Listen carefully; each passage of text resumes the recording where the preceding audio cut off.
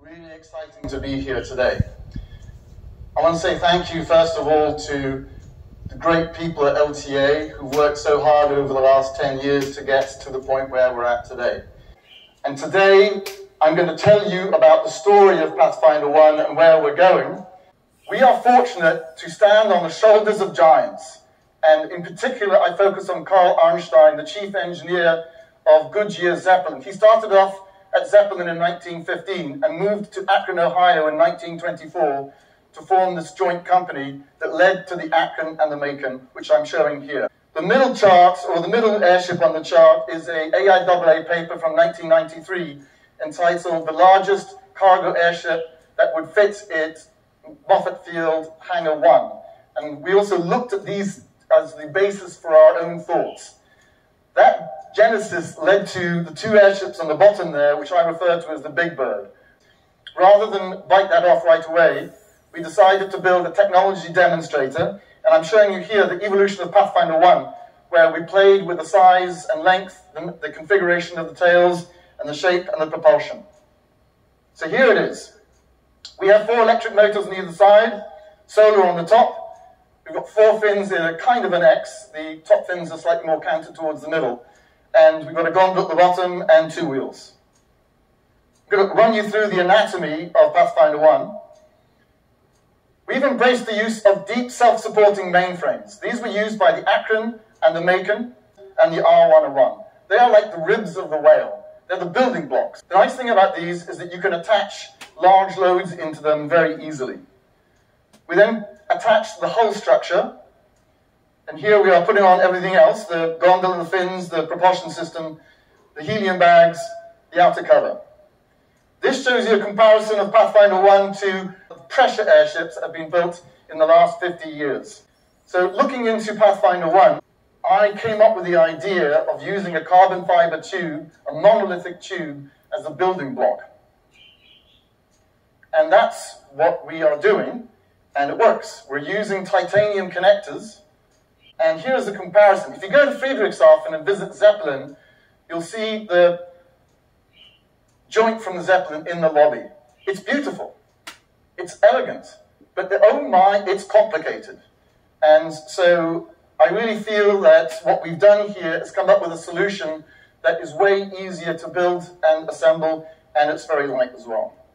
So a little bit more on the anatomy. We've got gangways at the top and the bottom that allow us to crawl around the airship, giving us access to various systems. There's a tunnel that takes you to the top. We have a bunch of sensors on the top, including LiDARs that measure the volume of the helium bags. This is something that has never been done before, but it gives the pilots real-time knowledge of how much lift there is in every single bag. We have 13 gas cells with gas valves, 2 gas valves per gas cell, a bunch of strain gauges. Now I'm going to talk about the build.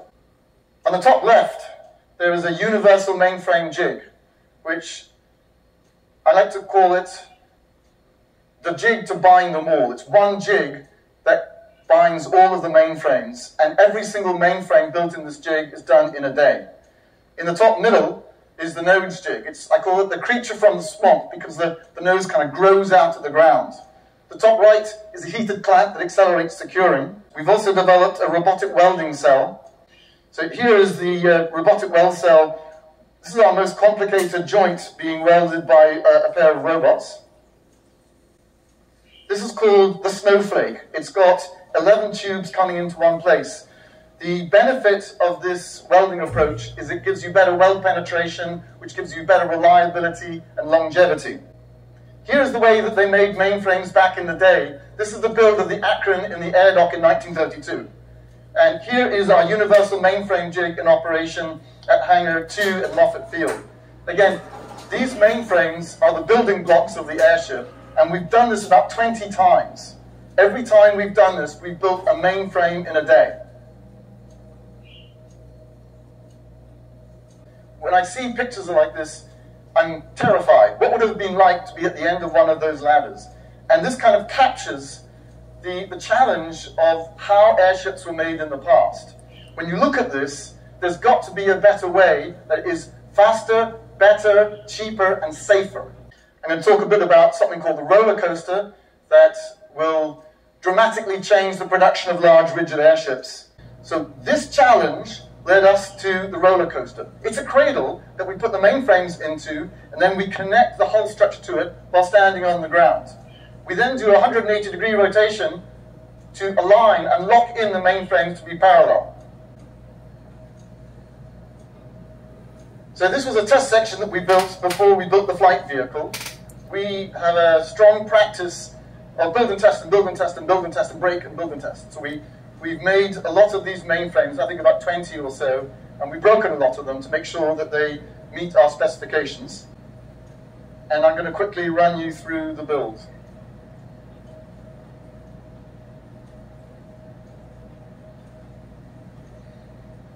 So this is the second mainframe being built, connected.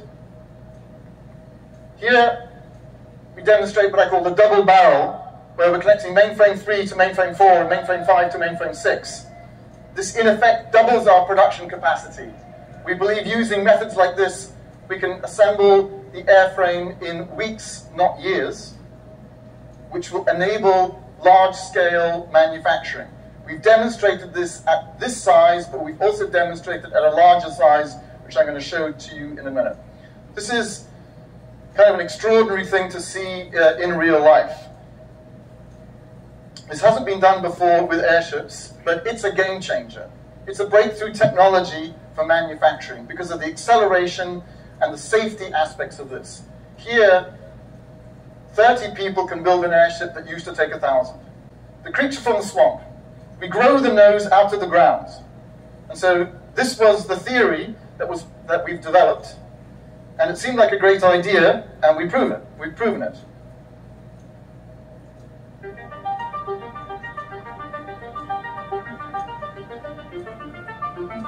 So this is Hangar 2 at Moffett Field. It wasn't in very good shape when I first moved in 2016. The roof was leaking, the place was dark, dirty, the floor wasn't painted. So we put a lot of improvements in. Our landlord, of course, has done a lot of improvements as well. But it's now really a great place to work. This took, I think, about 3 days to do. We built the nose, and then we put it into our mainframe jig and built it into mainframe 2, which we then attached to the airship. So here the nose is going into the airship. That red tripod mast came to us from Goodyear in Pompano Beach in Florida. They weren't using it anymore. So we tore it to pieces and shipped it out and refurbished it. And it's now balancing the nose in place because otherwise the nose would have fallen over. And then we connected the nose to the rest of the airframe. And that's the bottom gangway. So we've got gangways going from mainframe 2 to mainframe 13. We have bulkheads at each mainframe. And then we continue to build out the structure of the connection between 2 and 3.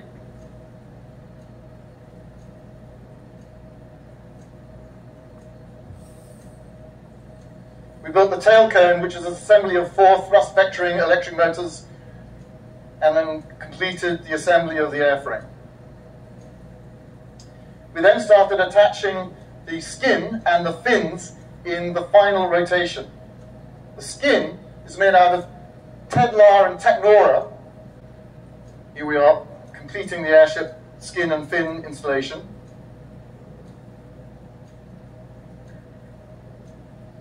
The white covers on the mainframes protect the gas bags from rubbing against the mainframes.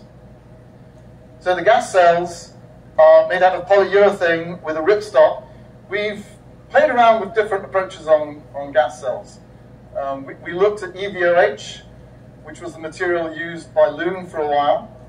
We looked at other suppliers, but ultimately we partnered with TCOM and ILC Dover, and TCOM is here today. And so thank you. Here you see them hanging from the ceiling. This hasn't been done in 85 years. And the very first time we did this, it was problematic. One of our suppliers said, look Al, here's the way you raise a gas bag. This is a lost art. It sounds trivial, it isn't. It's taken us a while to figure out how to do this and do it safely and do it well. After we installed the gas bags, we performed our first float. So here, the airship is an empty shell, but it's got all the gas bags in about half full, and we relocate it to a new position to complete the integration of all of the rest of the hardware. So we then drove the airship through the hangar to a new location. We needed to do this to get out of the way of the ceiling so that the landlord could put in some fire detectors. Seeing the airship move is in itself a wondrous thing. It's something to behold. We then completed the integration of the build of the vehicle with all of the electrical hardware. This is the world's first electric airship that carries people. I know there are small airships that, and we've built some that don't carry people that are electric. This is the first all-electric airship that actually carries people. And because we have 12 electric motors, and we've got 24 batteries and other things, there's a lot of wires. And so one of the biggest challenges has been making sure that all of the wires are there and that they are built to spec, everything's connected correctly, and so this is what we were doing here. When we started the project, Zeppelin was a key partner, and I'm really grateful to them. They strongly recommended that we do not do what we did. They said, don't do electric propulsion. That's a bridge too far. You should use our Lycomings.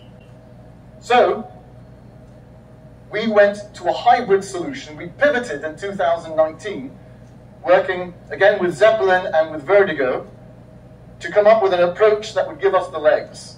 So now we have 5 diesel, or actually we're using Jet A, fuel tanks. Each one carries a ton of fuel, which represents about 1,000 nautical miles. And we've got 2 Vertigo gensets, which either of them generate 150 kilowatts. Either can generate enough power for us. The propulsion comes from pipistrel. It's the Alpha Electro, and we're showing it here with a 2-meter propeller and integrated into the mainframe. We built a family of what I call baby airships. Why? Ultimately, we are using them to test out the flight software. We built 4 of them. 3 have been flying. 4th is, we built the structure, we haven't flown it yet. But the 3rd airship, Baby Airship 3.0, has become a critical tool for us to validate our flight software. The picture here, or the video here, is taken in the Akron Air Dock, which we bought a few years ago. It had seen, it wasn't in such good shape when we first moved in, but as you can see, we've cleaned it up, and this is where we're planning on large-scale manufacturing in the future. After we had completed that, we did our first systems checkout, which we call spin the prop. So here, the pilots are actually flying the vehicle, except we're still in the scaffold. So the pilots are, all of them, the propulsion units are pointing forward. These are pusher propellers, and this is our first time where everything has been integrated from the fingers of the pilots to the propellers spinning. So we went through a sequence of slowly building up speed, we didn't actually spin them that fast. We only spun them at 500 RPM. We didn't want to push the airship too hard because it was still in the scaffolding. There's one shot of the tail I want you to see, so 4 on each side and 4 at the tail. We then moved the airship from the south end of the hangar to the north end of the hangar. In the background, you'll see an A170. That was the MZ3 Alpha, the old Navy airship that I think is about to leave the hangar. We were using that as a training airship for ground crew and pilots. So here, we've now got the gondola and everything integrated, and we're moving to our launch position. You can also see the orange and white tripod mast here. This was also built by Joe Gibbs Racing. We gave them a kind of a sketch, and they completed it. It's one that we're going to use at Moffett Field. And here is our very first flight. We originally were thinking that this was going to be more of a hop, but our pilots were so pleased with the stability and control of the flight control system that with the encouragement of the flight test program manager, we actually flew for 5 minutes. It was extraordinary. So this is the largest airship and the first rigid airship of its kind in 85 years. So this is a moment of history, and one that I hope will launch a new age of airships. In the hangar where we work, there's a sign that says, "It's a great day to build an airship." That sign has now changed. It now says, "It's a great day to fly an airship." Initially flying around Moffett Field, KNUQ, and then around the Bay Area, and then farther afield. They're going to be sustainable, and they're going to use carbon-free propulsion. Thank you so much for your time today. Up ship!